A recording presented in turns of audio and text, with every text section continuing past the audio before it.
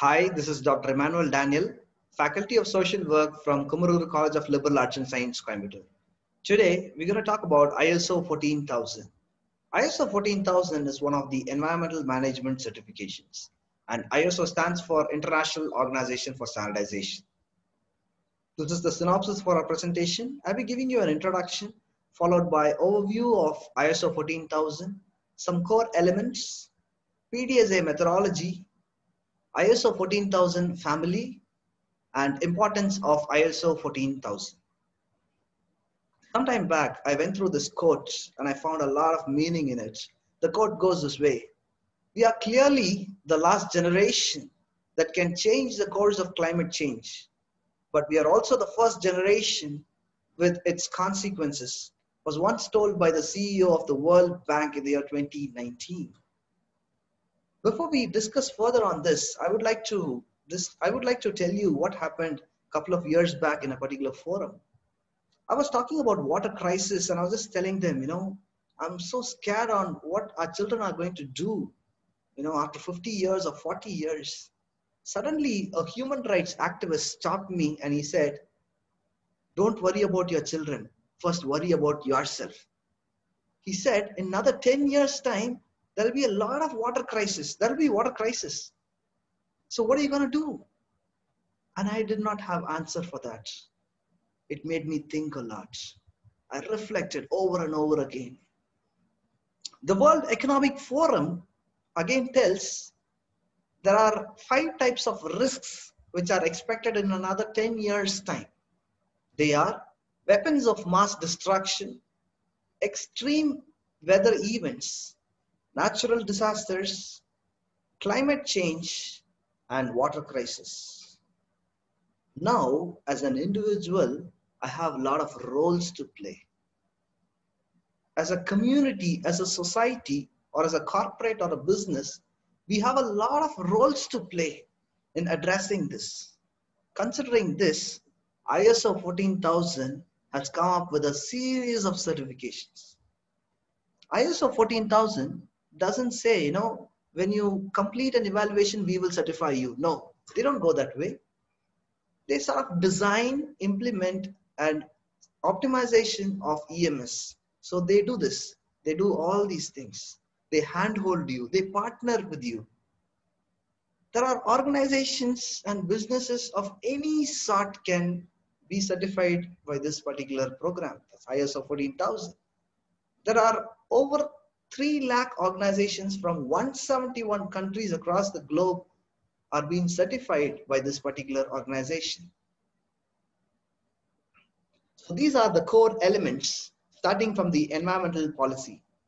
Here, the business objective and the product and the procedure is in line with the environmental policy, which means EMS is given a lot of weightage and importance in corporates. The businesses cannot manufacture any product which will harm the environment, which will bring disgrace to the environment.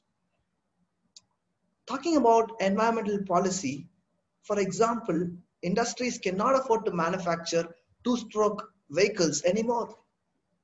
The next one is planning. Any business or corporate would love to spend a lot of time in planning so that the end result is perfect. So here again, ISO 14000 helps organizations to plan, to have an adequate plan before they implement their EMS. The next one is implementation. After planning, ISO 14000, they don't say, hello boss, we're done with our planning, so we're moving off. No, they stand with you, they enable you to implement the program. The next one is study and correct. During implementation, anybody can go wrong, even experts can go wrong. So here, they help you to study and correct where you have gone wrong, or to even identify the gaps and to patch it up. The next one is management review. Management review is done by the management, not by the certifying body or not by the implementers. Management review has got its own say because the management was involved when the environmental policies were designed. So that is where they derived the objectives for the business. So management will see it from a different lens or a different perspective. The next one, when you implement all those things, it becomes a continuous improvement. You keep improving. You are not satisfied. You keep improving over and over again on a yearly basis or a monthly basis, something like that. So this is the model in which, the EMS is implemented. So you will plan. You will spend a lot of time in planning. You will do, that is that implementation.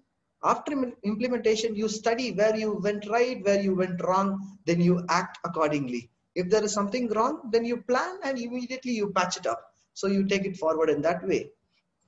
So this is the ISO 14000 family. As I said earlier, ISO 14000 is not a certificate. It is a series of certification.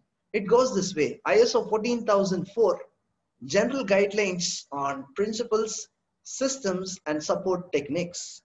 The next one is ISO 14006, talks about guidelines for incorporating eco-design. ISO 14015 talks about the environmental assessment of sites and organizations. ISO 14020 talks about the environmental labels and declarations. ISO 14031 talks about the environmental performance evaluation. ISO 14040 talks about the life cycle assessment. ISO 14050 talks about vocabularies. ISO 14063 talks about the environmental communication. ISO 14064 talks about greenhouse gases, and ISO 19011 talks about the guidelines for auditing management systems. So the importance of ISO 14000, how important is it for an organization? It helps us to reduce the risks which are involved. Any processes in a business can involve risks, be it your finance, be it your management, administration, sales, marketing, production, environment, anything for that matter. So this particular certification sort of enables you to reduce the risk. For example, if you are manufacturing and if that product is going to harm the people, they are not going to manufacture it, but they are going to discontinue that and identify and understand what product suits the environment, what product suits the people better. The next one is leading by example. Through this certification, we become role models. We become models for the business community. Anybody who are into business would always love to be noticed, would love to stay number one in the society or in the community. So leading by example. So when you implement all these things, people around you, your competitors will love to adopt your policies. The next one is tax incentives. In countries like United States of America, you get a lot of tax exemption when you have this particular certification because the country feels that you are taking care of the environment.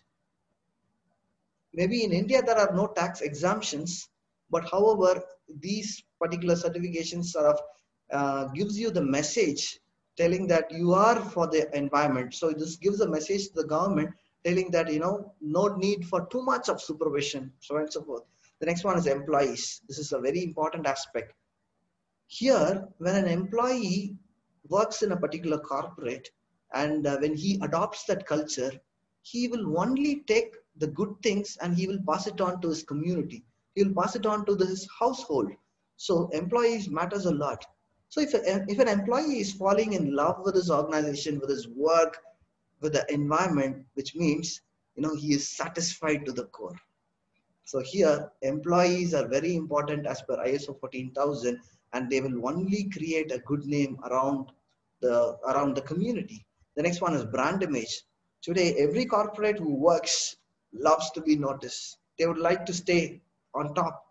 So the brand image also matters a lot. So many companies have a separate department for branding, but this particular certification gives you, that sort of brand image that you are for the environment. So people, when they are ready to buy your product, they will feel, okay, as this person is for the environment, he will also give his best when it comes to the products. The next one is renewable and non-renewable resources. When we really do not know, when we talk about petroleum and other products, we don't know how far we will be able to get that product. So here they come with ideas, they come with strategies on the minimal use of resources and maximum output, so that the product is available, so that they don't forget the component of sustainability. So these are some of the important factors. When we have the certification, we will have all these things. So thank you so much for having taken your time to listen to this presentation. So if you have any clarifications, please feel free to reach me, or if you want to discuss further, please feel free to write to me in my mail or to reach me, in my LinkedIn. Thank you so much.